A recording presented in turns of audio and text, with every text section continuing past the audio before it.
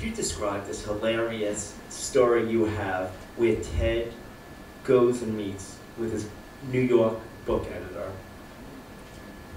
Yeah, that was in the screenplay too, to kind of set Ted up as an author.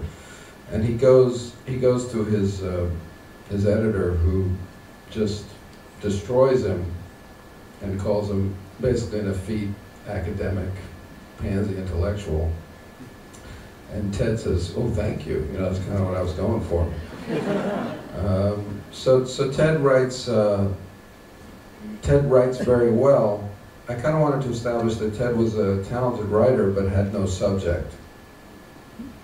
And that's kind of the beauty of what happens between him and his father, because his father gives him this crazy idea that he can't die until the Red Sox win it all, even though he's dying of cancer.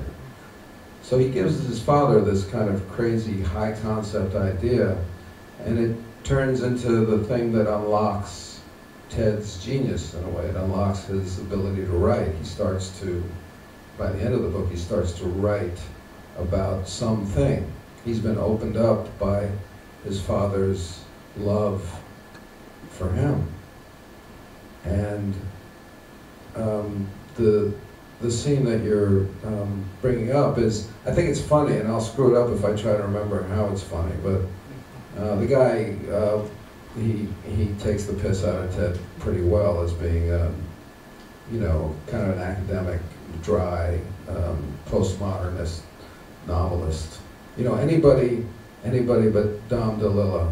You know, like if anybody else wrote what Dom DeLillo wrote, they get that kind of shit, but Dom DeLillo gets all the praise. So he's kind of working in Dom DeLillo land, but you know, the minor leagues of it, I guess. He says, what does the book editor say, something to the extent, before you're surreal, you need to be real? Yeah. He also says, reading the book was like getting hit over the head with a baguette for 2 hours. That makes me laugh. Because it's not really that violent. Nobody gets hurt.